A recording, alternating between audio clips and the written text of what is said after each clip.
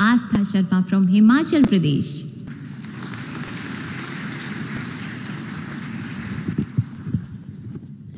In the words of Franklin Roosevelt, I quote, "We cannot always build future for our youth, but we can build our youth for the future," I unquote.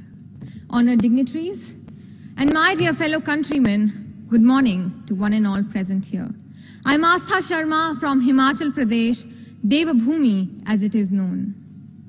Today, I stand here to present my views on shared future, youth in democracy and governance.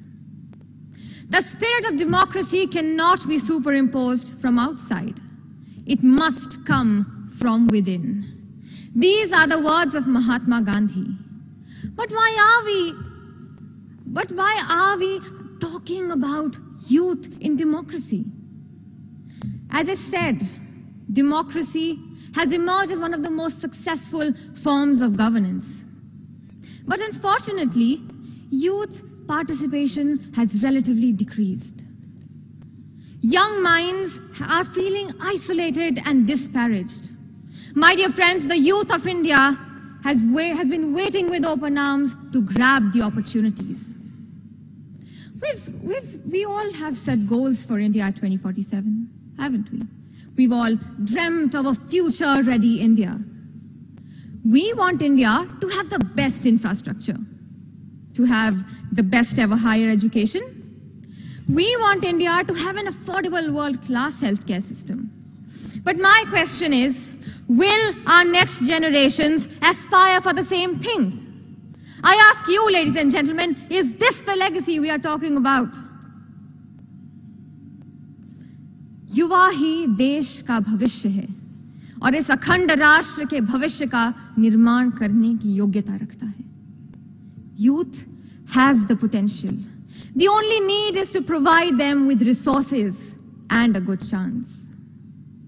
But if we flip the page, today's youth has developed a lack of interest in politics and a perception that their voices won't be heard.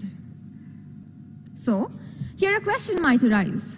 Why and how can we increase the role of youth in democracy?